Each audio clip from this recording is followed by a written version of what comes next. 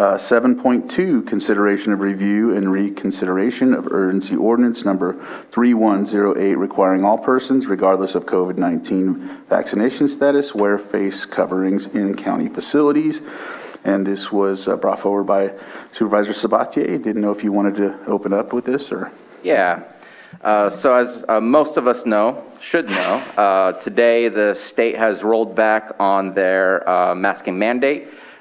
Those who are vaccinated are able to make the choice to not wear a facial covering, and those who are unvaccinated are still being requested to wear a facial covering. We had created a criteria for when, and so we have our own mandate specifically for our public facilities. I do want to kind of use the earlier public comment that said about our mandates. That is the only mandate that we currently have from Lake County. Everything else is coming from the state. And again, it only covers Lake County public facilities. This does not cover any other jurisdiction. We have a criteria that if it falls below 3.9 cases per 100,000 and testing positivity rate falls below 4.9%, that at that point we would have the discussion to take that back. I wanted to have the discussion, one, because the state is changing things, wanted to make sure and be clear on where we are and what we're doing, but also two, I wanted to make the argument that again, and I made the same argument before, and I'm going to provide some data to show, the criteria that we used was a criteria that was taken away entirely on June 15th of 2021. I believe that was the correct date. And it was the blueprint that had been created. During that time, that blueprint is when we saw a surge that definitely had some large impacts on our community. Then Delta came in. This was created, this blueprint, prior to vaccination and prior to Omicron. And I'm going to show you some data that, in my opinion, provides information to show that this criteria is way too restrictive for what Omicron really has been through our community. So I'm going to share my screen. Provide some data. And all of this data comes from CDPH. If you go to the state dashboard and look up Lake County and then click on data, it's a link underneath that where it shows all the information for the county, and then you can get all the raw data that they have. You type in the search lake, it'll break it down to just lake, and then you can click download, and that's exactly where I got all of this information. As you can see, this information is, if I can move it, is all on the left-hand side. I got all the cases, I got all of the deaths, and then did the 7-day average to match it up so that I can recreate the graphs that we've been seeing on our website here. And what I did on this is I decided to look at what are our surges that we've been experiencing. And so our surge 1, which, to be honest with you, I don't even know what it was called at that point other than just COVID.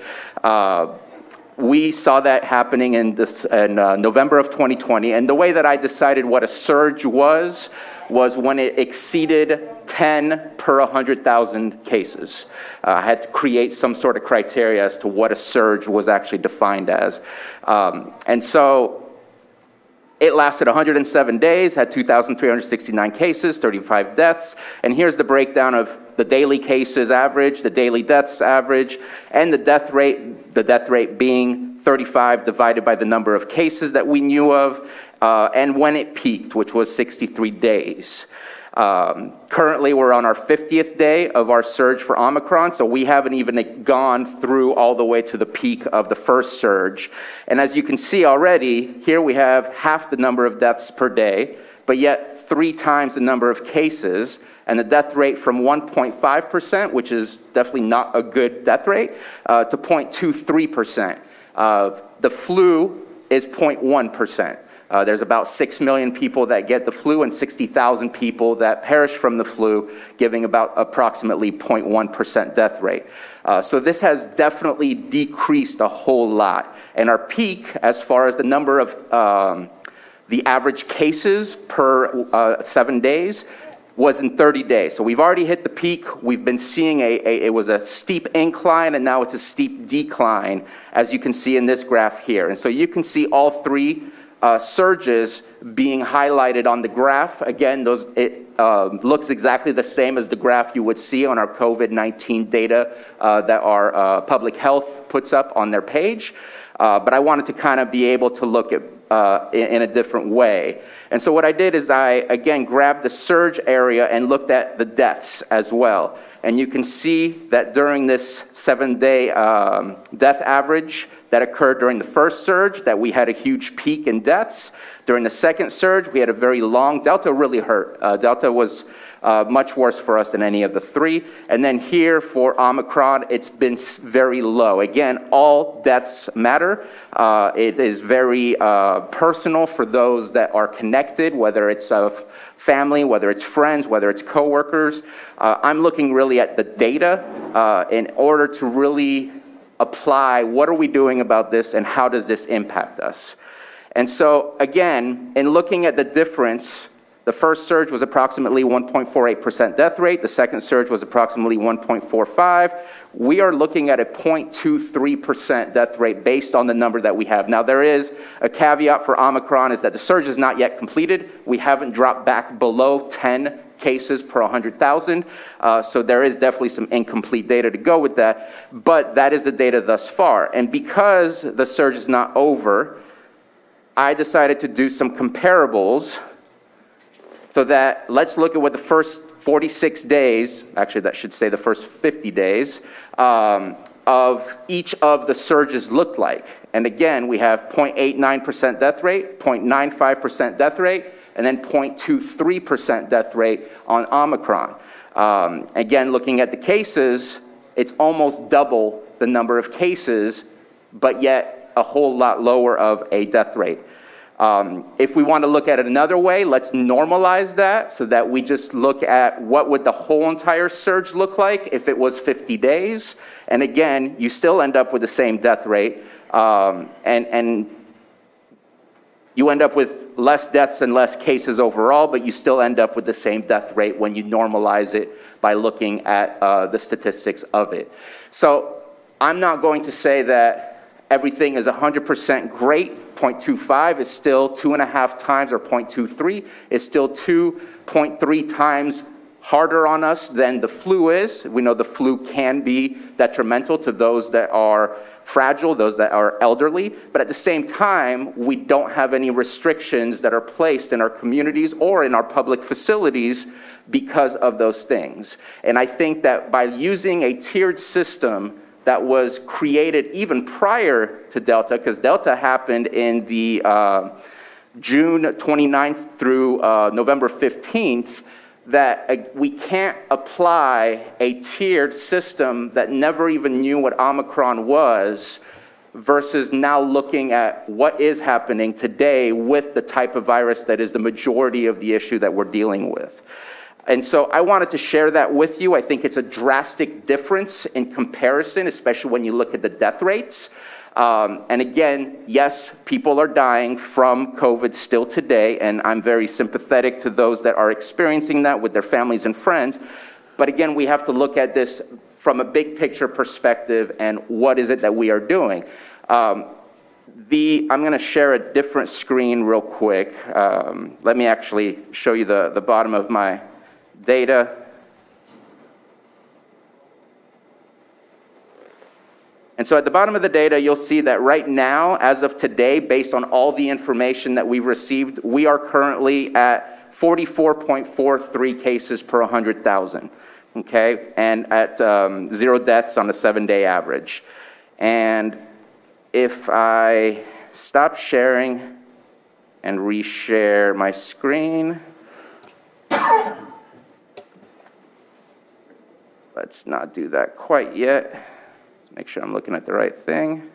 There we go.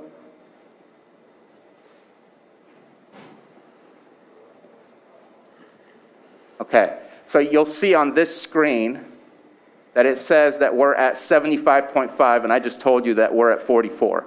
That's because if you go on here, it's as of 2/7 of 2022. It's not as of the latest amount of information. And that's because also when you look at this and it says plus 48, that doesn't mean that 48 cases happened yesterday. It means that we're readjusting the total amount of numbers to 48 new cases, and that could be back to February 1st, that could be back to January something. It all depends when those lab results and all that data is inputted. So we can't look at that daily and say, oh my God, we have 125 new cases. It changes the entirety of some week or some days, not just one single day. And so this is data that's a bit behind. There will be new data as it's introducing. But again, you can see we are absolutely falling when it comes to our 7-day, and my mouse isn't quite following because I got something in front of my screen. But right here, you can see that we are absolutely decreasing at a fast rate. Everybody is exhibiting this. I was looking at every single county. You can look at different counties right here. Like let's say, let's look at Santa Barbara where there's more population. But there's Tulare already popped up. You see that same curve.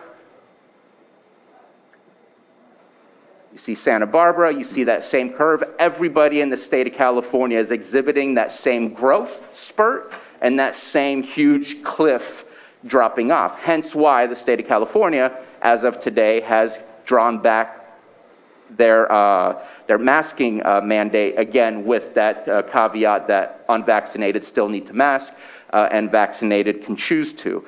And so I want to show you this data because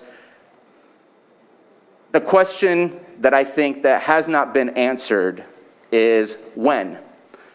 When is the death rate acceptable enough to say that, because we didn't do any of these things for the flu. And right now we're at 0.25% or lower. And I want to ask that we either A, follow what the state is asking us, is doing today and make that same statement for our public facilities, or B, request that public health review with this criteria that I think is impossible to achieve. With Omicron, it's so infectious that we're going to see cases, and we may never reach the 3.9, and yet we haven't breached that criteria to say finally we're done. And so I think that we have to at least admit that we're using obsolete data in order to use that as a criteria. And I fought last time to try to get us to follow the CDC criteria, which is a little bit more lenient. But again, that also was created prior to Omicron. And so I just wanted to bring it to the board to see what we can do, because I think that right now we have an impossible criteria to ever meet. And we're seeing numbers that are completely drastically different than what Delta did and what the first surge did. And at one point, we have to eventually stop the things that we're doing and go back to normality. Is it today and follow the state, which is, again, your choice, or if you're unvaccinated, please be masked? Or do we continue and create a new criteria? Because in my opinion, continuing with what we have is not an appropriate way of evolving with the things that have changed for us and based on the experiences that we have. I've also spoken to both hospitals. They definitely have hit full capacity during this time, but I was also told as a caveat that even prior to the pandemic, their hospitals would be full, because that's what our hospitals are built for. They're built for the minimum amount of beds, but they didn't have the same type of surge as they did for Delta or before, where they had people in the cafeteria, where they had people going into med surge when they needed to be in ICU. And so they didn't have that same issue in comparison. We saw a huge number of cases, so that's why it helped stretch the hospitals a little bit. But now we're seeing that drastic drop, and it's going to keep dropping. And so I'm going to finish right there. I know that I did have a good conversation with Director Portney about what I was going to be bringing to the board today. I sent him all of my data. I did just update it with today's latest numbers that were made available. And I know that he shared interest in reviewing, if the board does so, in directing him to review the criteria to make sure that it makes public health sense with the new terms of what Omicron has been shown to do. And so I'll leave it there with, that was my presentation. Thank you for that, Supervisor Sabatier, for all the numbers and for putting it out there so that we have a lot of data to compare to, if that makes sense.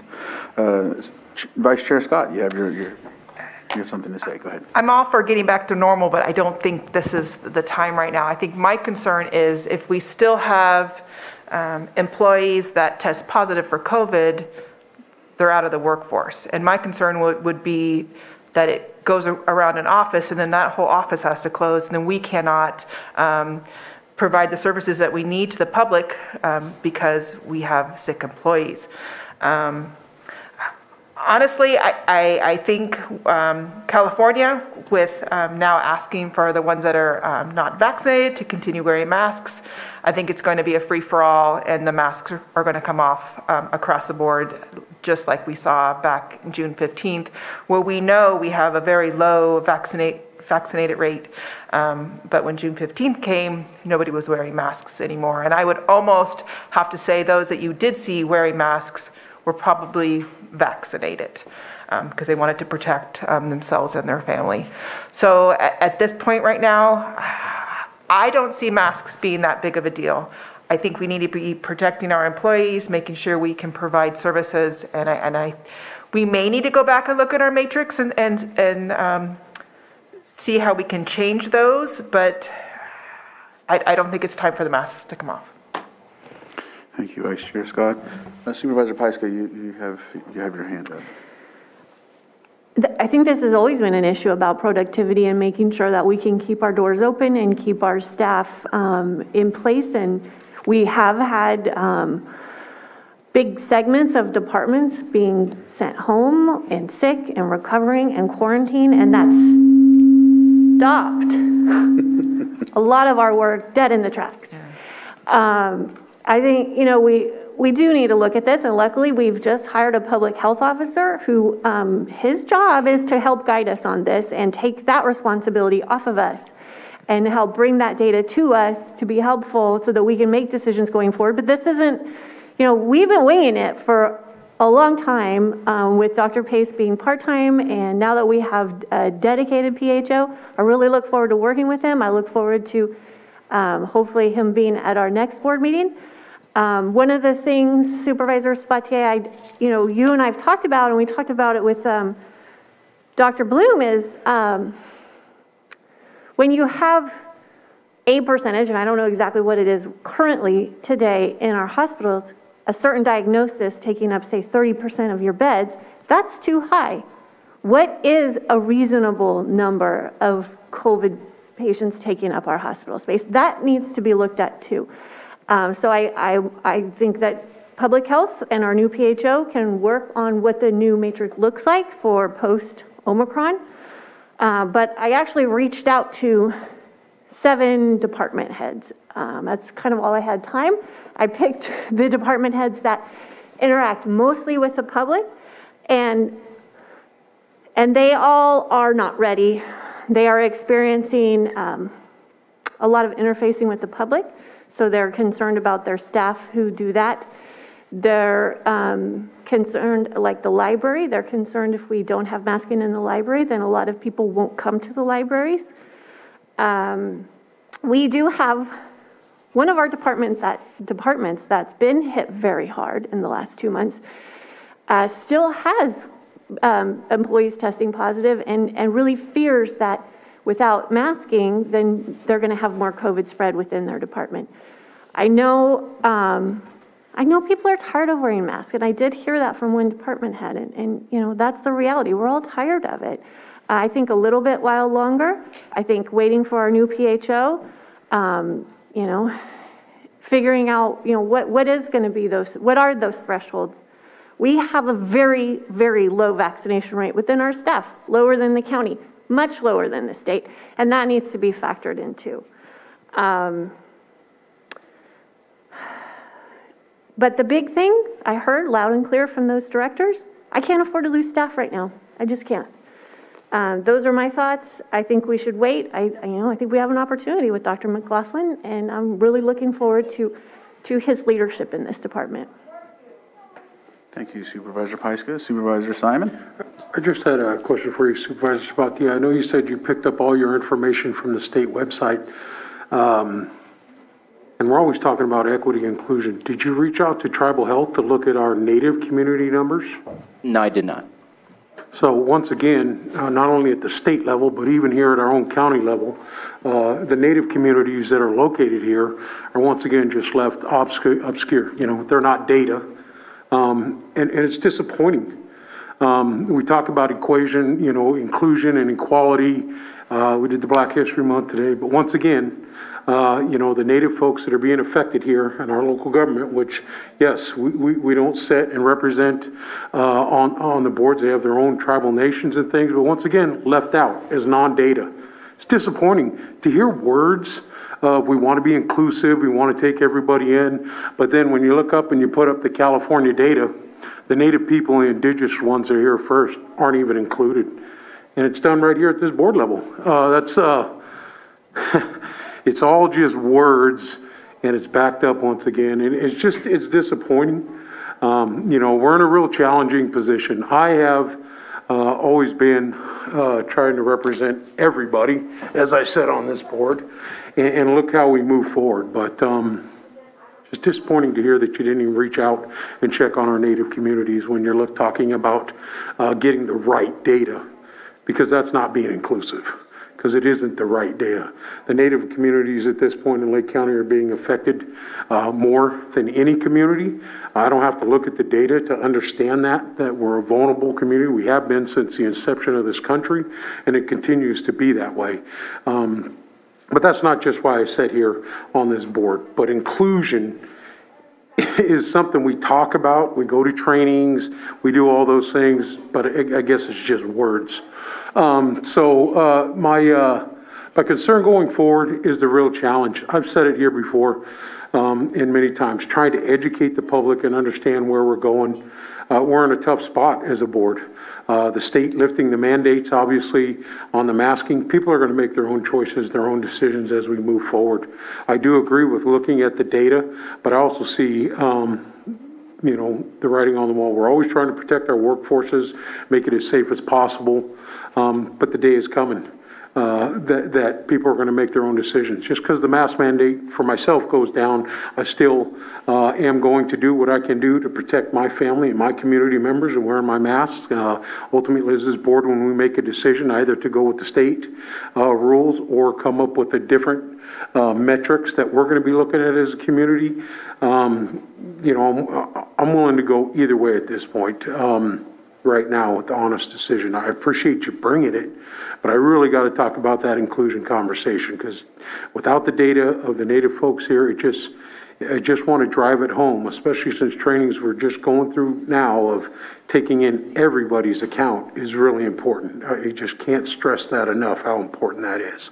And so at this point, for me, I want to do everything I can to protect our workforce, our individual communities, but we know that we've already had a problem here, even at the county level, with our mandates of people wearing masks. People have made their decisions on what they're doing, making sure that it's happening all the time, and the enforcement thing is real challenging. So, if there was a motion on the floor today to move forward, I would probably go with the state mandates. I really would. So, and I'm only talking about following the state. I'm not talking about ignoring the state.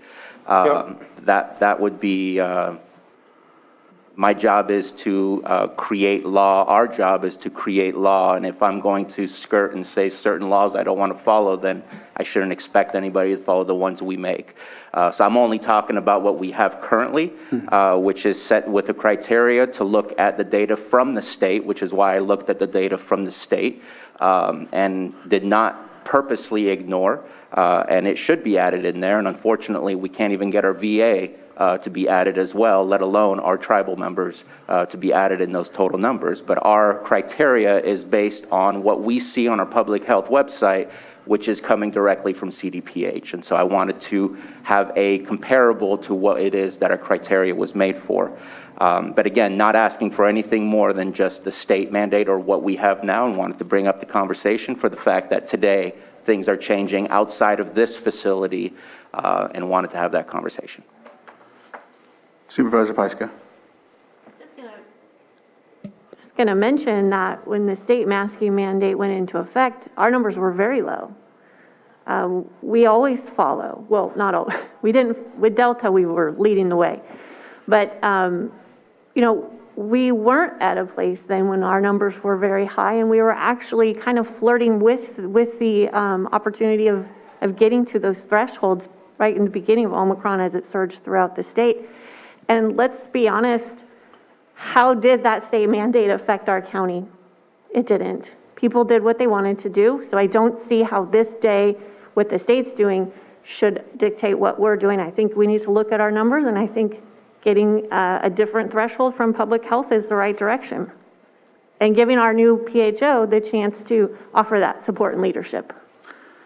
Thank you, Supervisor Pyska, and thank you for this dialogue. I appreciate everyone's insight into this. I look at also another thing to add, because a lot of people like to talk about mandates and ordinances, and there was an ordinance that was done for businesses and fines, and I know we get heavily scrutinized for that. However, it's sunsetted, so it doesn't exist anymore. So I don't know if anyone thinks that ordinance 3073 is still in effect, but it is not. It has sunsetted as of August of last year, I think, or September. So that mandate, if you will, which isn't, it's just an ordinance that that specifies a fine listing, is gone. So not only does that not exist, we always talk about how hard it is to recruit and retain employees. And before this, I know in my mind, I always thought about things like, how can we make this place a more lucrative place for people to want to work despite getting paid really good? One of the things that this whole pandemic has brought to us is working from home. That in some instances helps people that have children, that have limitations. Some people that have the freedom to not want to get sick. And then we also as a board during times specific to this pandemic have desired our employees to come back to work, putting us in a position to kind of almost contradict what we wanted to do. And so I think when we discuss further, we need to really look at how, not only with the pandemic in mind, but also how we're going to ensure that we keep people here and we provide a safe place for people to work. Because if we do go with the mandate, or not a mandate, if we go with the state's directives, there's still going to be people that say, I don't want to get sick. They can wear masks, but what if they don't want to be enclosed in a room with someone they know is not vaccinated and is not careful and doesn't care? That's also us putting them, or them putting themselves, or however you want to label it, in a position to become sick. So those are just some things I think of. I also think of, if we decide to keep an order in place for our workplace or county buildings, if the state lifts and we keep one going, if we will allow a man about a gate to come to us and sue us, I'm sure there's going to be people that are going to come to us about this mask mandate. So I know Anita's looking at me because I'm bringing up something else, but I'm just giving you an example of, if we keep this in place and the state lifts, what's going to take place. So, Vice Chair. I guess my question would be, after today, the state mandate's lifting, the courts are still going to be requiring masking, correct? So we're still going to have the fourth floor mandating masking. So I think we need to be also looking at that. How is security going to be deciphering if you're going into a county building, going to the courts, where you're actually going when we're talking about this building that we're in? Right. Thank you. That helps my question. So I checked with the courts yesterday, and the court executive officer told me that they still plan to require masking in the court facilities for the time being, she said. Okay. And just to remind all of us that on June 15th, when the masking was taken away last time, the courts also still remained with masks. So it's something that they had to deal with once before, and I'm sure that if it was approved to move along to go with the state, that it would be possible to figure it out. Can we get a recommendation from Public Health? Yes, Jonathan, he's right there. There we go. Jonathan, if you'd like to join the conversation, we look forward to any type of insight you would have. Yeah, very fruitful conversation. And, I think that we're not alone in our ambition to seek understanding. It seems like oftentimes when we're dealing with the federal and state expectations, it takes a little bit of time to get to us. But actually, I will say that it's going to be beneficial to ensure that, the best practices that we put in place for our county and workforce is going to set a positive example for the health outcome of the greater county. People are looking at the health department and, the Board of Supervisors for leadership, which they continue to provide. Putting the recommendation based on evolving events regarding mandates, expectations around masking and various forms of shelter, I would like to receive a document around desired expectations moving forward from the Board of Supervisors for the Department of Health to be able to consider to ensure that it is in line with the California Department of Health and Center of Disease Control expectations, so that we are ensuring our standing certification for our public health department and for the county's population health. Thank you. Does anyone have any other comments, concerns, recommendations? If not, I can go ahead and open this up to public input. See, we have some hands. Do we have anyone in the boardroom? No? Okay. The first hand we have up, Julia Bono. Unmute and please try to keep it to 3 minutes. Hello, my name is Julia Bono. I have a background in scientific research. While I think masks can be helpful in some... Oh, can you hear me? Yes. Hello? Yes, we can hear you.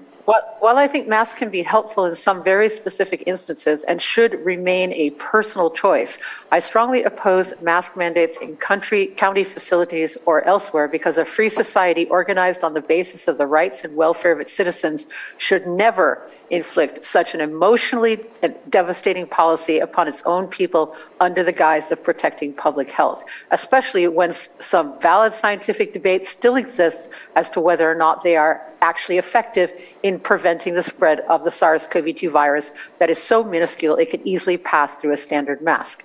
The stain of forced masking will forever live on in our memories as an unparalleled and unequivocal moral abomination this board should not continue to endorse. In my view, a society or public institution that mainstreams such abuse does not deserve to exist. I also wish to inform the board of some of the very significant harms inflicted on the physical and mental health of humans by the forced wearing of face masks. First of all, they cause physical discomfort. Wearing masks is extremely uncomfortable to many people, including children, especially those forced to wear them for 7 to 8 hours or more each day. Additionally, people can experience irritation or infections from face masks, as well as discomfort from the lack of oxygen and the difficulty or straining of routine breathing through face masks that obstruct free airflow. Second, they amount to emotional abuse. Mask mandates leave many, and I'm talking about mandates here, leave many people feeling emotionally abused. This is both from the masking being forced upon them despite all the mental and emotional distress it causes, in other words, abuse, and from the constant manipulation and cruelty that is characteristic of self-righteous abusers that results from the implementation and enforcement of mask mandates. In addition, they cause a sense of helplessness. Being at the mercy of the arbitrary and capricious whims of others makes humans feel a sense of helplessness. This is extremely stressful and grueling and can eventually break a person mentally and emotionally. Furthermore, they ruin human interactions. The quality and nature of social interactions is greatly reduced. Every interaction behind masks is fundamentally different from those without masks. Interacting in this way can feel sad, despondent, isolating, cold, and/or cruel, among other things. This is devastating to the human psyche and also causes intrinsic emotional distress due to having their social, intellectual, and mental development compromised as a result. Furthermore, they increase the stress and difficulty of communicating. The frustration that comes from difficulty communicating is underappreciated and tends to have people feeling annoyed, frustrated, and stressed. Humans have a great need for functional and efficient communication and are harmed by mask wearing because they feel they cannot learn from or communicate effectively with others. They also change your personality over time. Face masks are a radical and unnatural impingement on normal physical, mental, and emotional functioning among humans. Over time, this can change your personality. You can wrap up your last comments, please. Less outgoing, more suspicious, decreased tendency or desire to be kind, and so on. I have considerably more to say, but I'm not able to say it at this time due to the time constraint. Thank you. Thank you very much. And just to remind you, the only thing that's enforced is in county buildings, and the ordinance again has never really even. No fines came to fruition. So again, I think the stress level on that should be very limited. So anyhow, next person I think that has their hand up, Carlos Bono. You have 3 minutes. Hello. We can hear you, but it's echoing. One moment, please. Can you hear me now? It's still echoing. Turn the other mic off.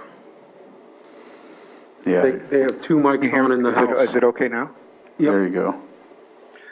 Okay, I want to, before I continue with Julia Bono's text, I want to just remind everyone that every box that contains these masks that are, used, they explicitly say that they will not prevent COVID-19. So, first of all, if the masks are useless, why bother? Second, why impose any kind of restrictions on people that are unvaccinated when the vaccine does not prevent infection and does not confer immunity? That's just absurd. Anyway, I will continue with Julia's text. Masks turn some people into abusive tyrants. Mask mandates have turned a subset of people into cruel and vicious individuals who abuse people they have power over. These might include teachers, security guards, and other overzealous individuals who incoherently screech at the sight of an unmasked person anywhere on the horizon. They give people the feeling that other people matter more. The idea that I don't matter is a distinct form of distress in addition to demonstrating a lack of fairness in society that is amplified considerably when other people matter. This is what people who are systematically disregarded tend to feel, and it is very painful. This is definitely not the sort of lesson you want your constituents getting. Masks result in distress from constant harassment. Mask mandates are a constant intrusion into people's personal lives that leaves them feeling exasperated and making comments like, just leave me alone already, or just let me live in peace. It is a basic human need to not be constantly harassed by others. Kids are also very stressed from the evil mask compliance enforcer teacher, constantly haranguing them to keep their masks on all the way. Masks sap the joy from a variety of activities. Being forced to wear a stifling mask and not being able to show or see facial expressions of other humans has a tendency to reduce the enjoyment that people derive from various social activities. Masks cause people to live in perpetual stress from social enforcers. Inevitably, people opposed to mask mandates will not be particularly zealous about following them strictly, whether it be letting the mask slide down their face, taking it off for a few minutes here and there to breathe, or just munching on snacks.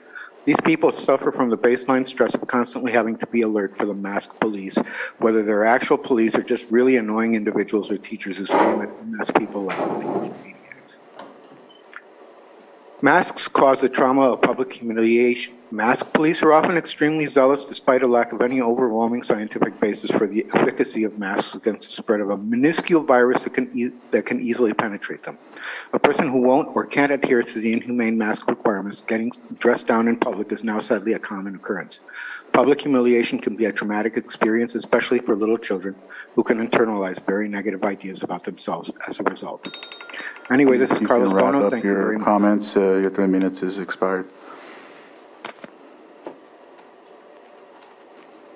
Okay. Thank you. It looks like nobody else in the Zoom room has comments, so I'll close the Zoom room. And it looks like, do we have somebody from, yes, if you can come to the microphone and state your name, and I'll give you 3 minutes. Hi, Michael Green. I don't know which hat I'm wearing today, but I did want to raise, I appreciate the comments. I think it's one thing to just follow the state mandate. It's also another thing to ask if the state mandate makes sense. The idea that they're flipping the switch and saying unvaccinated people are still required to wear masks indoors and having any faith that that's actually going to happen is to ignore the reality that we've been living with for the last 2 years. I, for one, do not personally believe that the state policy makes sense. I'm not in any big rush to follow it. I know we're going to change at some point, and there is some need to change our masking policy. For the county work sites in particular, I say now is not that time. Having said that, I do know somewhere between 2 years ago and what we call normal and where we're at now, we need to carve some new ground. And I think the state is just plowing ahead toward flipping a switch and going back to whatever we were before and calling that normal. I think there's a new normal that we have not explored. And the ask I'm suggesting today is, knowing that COVID's going to be moving into this endemic phase from the pandemic phase, knowing that it's still going to cause risks in our county workplaces and in our schools, what can we do to be proactive, not wait for the latest, greatest state wisdom or the CDC wisdom? How can we be proactive instead of reactive? And my suggestion is to take a look where we're at with our COVID-19 policy, which right now is an add-on to our injury and illness prevention program, and explore whether we can have a follow-up to that, what would be an aerosol transmissible disease policy that would basically be a complement to the COVID-19 emergency protocols while they're in effect, but would eventually replace that. And the reason I'm suggesting that is I'm not ready to take my mask off, and I know a lot of people are not. And whether it's cold or flu season or a more serious disease like COVID, how do we protect people in the workplace? We can enshrine in a permanent policy many of these very common sense things that happen. Maybe we won't mandate masks, but I want the right to wear a mask voluntarily in the workplace. Social distancing, physical distancing in the workplaces. Increased ventilation. Many of the things in our emergency protocols are very doable, very practical, are not onerous in any way. And if we put it on ourselves to draft a permanent ATD policy that would keep all of our workers safe from aerosol transmissible diseases, we can get ahead of the CDC. We can get ahead of the state and say, we know where we want to go. We have a kinder, gentler, permanent policy that is going to address the spread of aerosol transmissible diseases. Maybe it would take an ad hoc committee, something like that. But I think we have enough power in the county to address that. Thank you. Thank you, Mr. Green. I appreciate it. Supervisor Pyska? I believe that CAO Hutchinson reached out to some other counties and did some research on what other counties are doing. And yes, that's correct. Let me close public input. Yeah, that's okay, but I'm closing public input, so go ahead, CAO Hutchinson. Go ahead. Okay. Yes, I participate in a web platform where other counties comment on what they're doing, and so So a handful of counties were commenting on it late last week and early this week. And so just to give you a sampling, in Yolo County, they said that they have a vaccine mandate in place for all county employees. So it's really a non-issue with the state lifting the order because all of their employees are vaccinated, so they don't have to mask.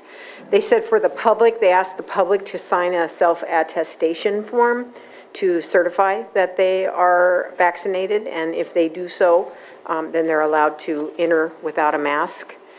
Monterey County is basically in the same situation as we are with our, what they have in place is an ordinance in county facilities only. Orange County has most of their workforce remote. They, so it's not an issue for a lot of employees. They said that they are on a they're in the remaining 10 months of a pilot project where their employees are largely remote. And so as far as the public is concerned, they do have the public sign a self-attestation form regarding their vaccination status. In Butte County, both the public and employees are asked to sign a self-attestation form regarding their masking status. And obviously, if they're vaccinated at this point with the change at the state level, they would not have to mask. They also said that if someone refuses to sign a self-attestation form, then they would be required to mask. And in Napa, they are allowing visitors in county facilities to be maskless, and they're requiring employees to do the self-attestation form. But Mendocino County is staying with their countywide mandate, is that correct? I believe so. Mendo didn't comment specific to this little survey, but I have not heard of any changes in Mendocino. Thank you for that. That actually solves the liability portion that I was concerned about earlier. If there were self-attestation forms, that way we can limit liability in some instances as well. And there would be a workload associated with that for sure, but that is one way other counties are managing. And as I mentioned earlier, I also contacted our courts that share our facility with us, and they said no change in their masking requirement for the time being, despite the fact that the governor is lifting the order. I thought they would go with the state guidance. And then just one other small FYI in terms of the positive cases we're seeing among our employee ranks. Just since this week, I believe I've seen 9 positive investigations, meaning that employees are still getting COVID. And of those 9, 2 were clusters of employees in same departments. So we do teeter on the edge of being operational, you know, depending on which department it is. All right. Thank you for that. Do we have anything else to go to, Supervisor Sabatier? I just want to add to the conversation the tools that we have at our disposal. Nobody is forcing anybody to not wear a mask, no matter what direction we choose to follow. And also, we also have the vaccine that's available to us. I'm looking again at the same data at the state of California, where out of all of the cases that we had just in the month of January, 1.7 million cases, 14.5% of those were boosted, 43% were vaccinated, 42.5% were not vaccinated. It changes as we move on to hospitalizations, where 9.8% of hospitalizations were boosted, 32.6% were vaccinated, and 57.6% were unvaccinated. And then when it goes to deaths, it keeps going in that same direction. 6.4% were boosted, 26.2% were vaccinated, and 67.4%. And so I think that we also have to recognize the tools and the capability to be able to be protected as well. Nothing is ever going to be 100% similar to a seatbelt, but there's definitely tools out there to be able to provide us the greater level of safety.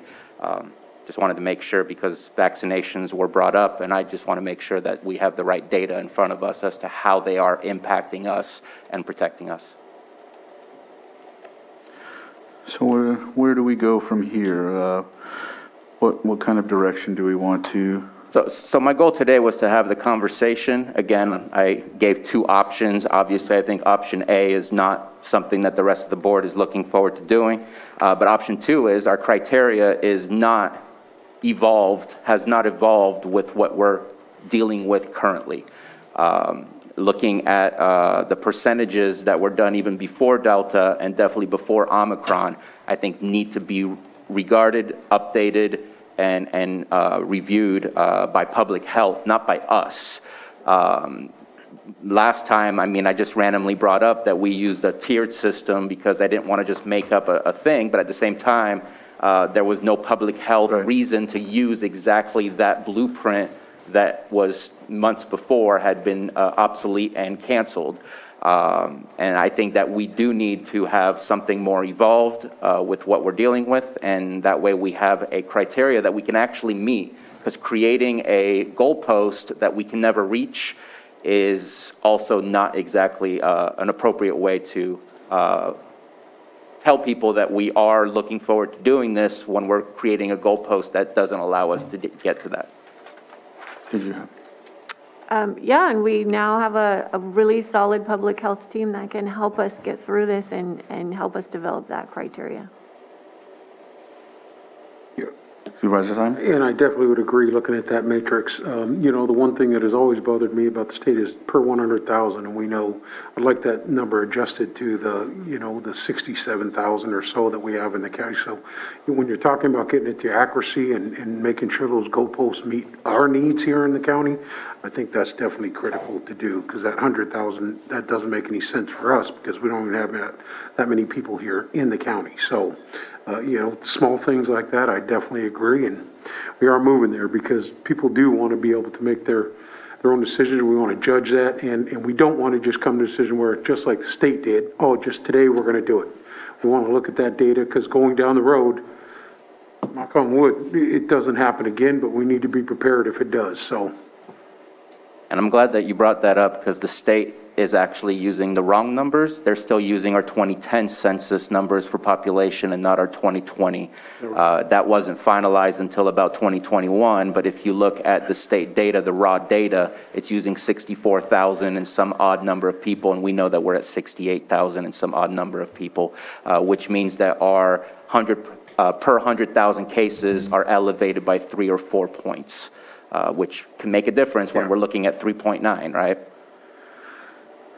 So it looks like we would like to allow public health to delve into this a little further before we make any type of recommendations or mandates or anything like that. Well, I mean, I don't even like that word, because we've never really tried to mandate anyone, really.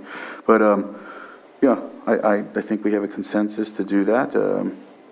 And Director Portney, you have your hand up.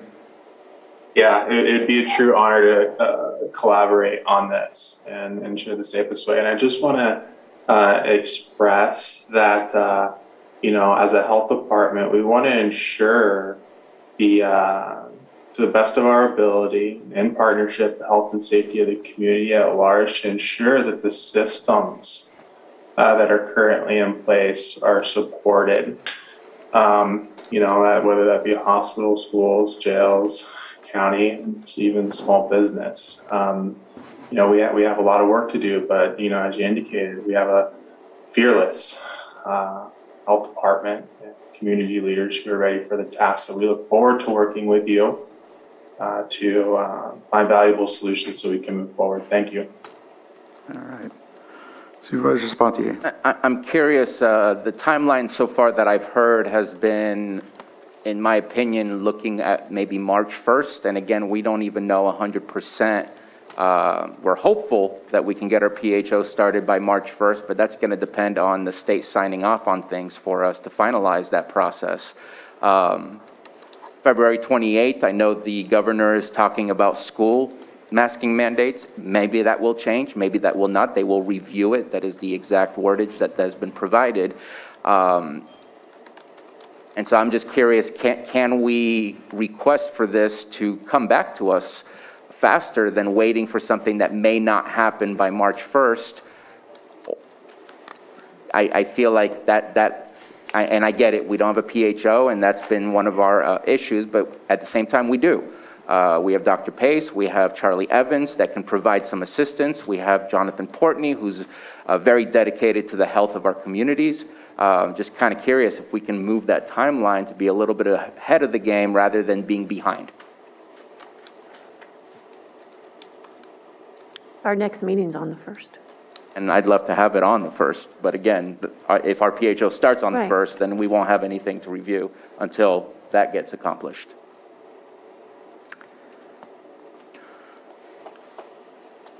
I really think we need a PHO to help craft this. So I don't know. I have a hard time putting a time limit right now on it since we really don't know, what our timeline looks in the future. Just ASAP, as soon as we get all the players in place. If it has to go to the second meeting in March, I'm fine with that too. I mean, there is urgency on this, but we have also waited so long to have a PHO. I think making any decisions and building this out without him, it was counterproductive. I agree. And does that mean that, Dr. Pace is our PHO, and it's not like he has to draft it, he just has to review it to make sure that it has public health support, but on paper, we still have a PHO. Yeah, well, they can continue to work on it. I think we're giving the direction right now to start working on it, and we have most of the players and most of the pieces in place. And the current PHO can collaborate on that too. We just start the process, but I would hate to adopt something if we don't have our new PHO, giving his approval on that. I think the work can start. Work can start today. Dr. Pace is also working full-time it's a total of full-time at a couple of different locations. Prior to recently, he did have 1 day a week he was dedicating to Lake County Public Health. He no longer has that 1 day a week, so I honestly don't know how much availability he has, although he is helping us meet the technical requirement of having a public health officer. And Dr. Evans, is he still with us, or? Very part-time. Dr. Evans also works full-time in an emergency room setting, and so more limited than Gary Pace.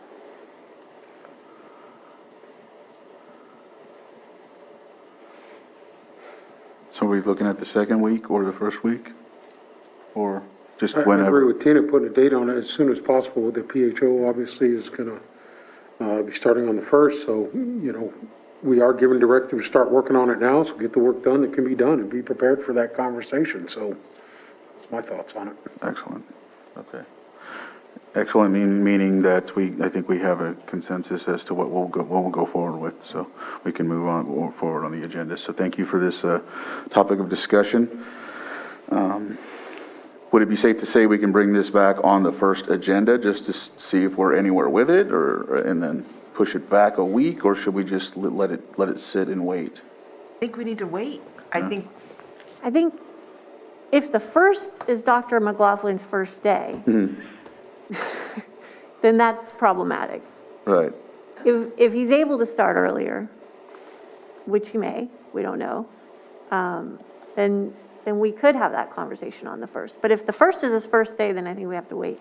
All right. But I think we just commit to doing this within the first 2 weeks of March, as soon as possible. You could also just continue the item, and if there's no new information, because of the doctor's status, it can just continue until they have the information, and that way demonstrate the commitment to get back to the discussion. I think it's safe to say right there. We can do that. All right.